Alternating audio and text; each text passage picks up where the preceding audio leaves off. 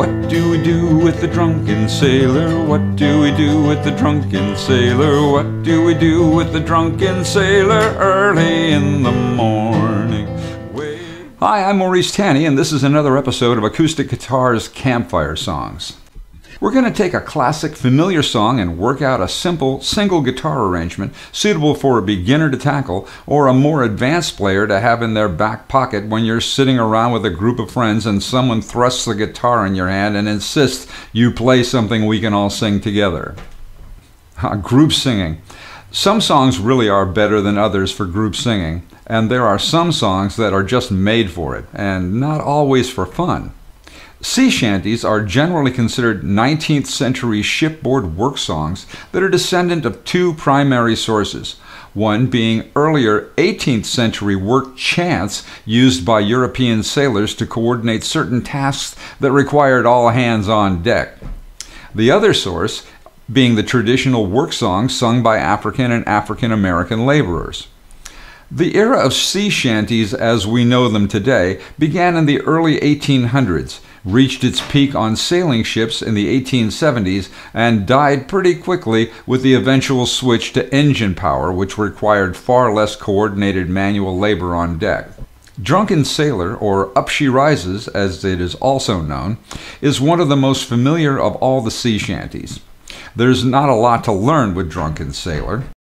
With some light digging, you can find some more ornate arrangements, but our campfire version is the traditional, simple 4-bar pattern using just 3 chords: A minor, a G, and a C. I'm going to use a simple finger-picking pattern for this song.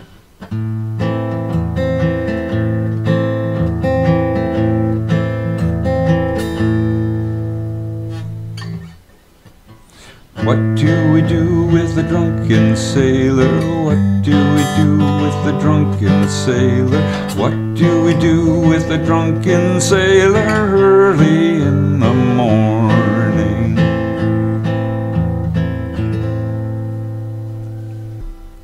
While the point of this song was originally to get the work done, today the heart of the song is really in the joy of group singing and the colorful early morning treatments the singers are suggesting for their compromised colleague.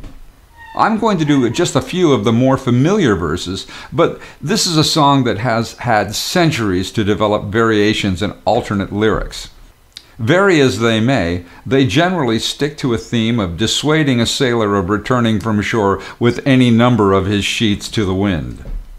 You should find no shortage of bawdy variants on the verses, and I'll leave it to you to draw the line of appropriateness for yourself. By the way, the verse featuring the captain's daughter, it's actually a reference to the Cat o' Nine Tails. So, what do we do with the drunken sailor?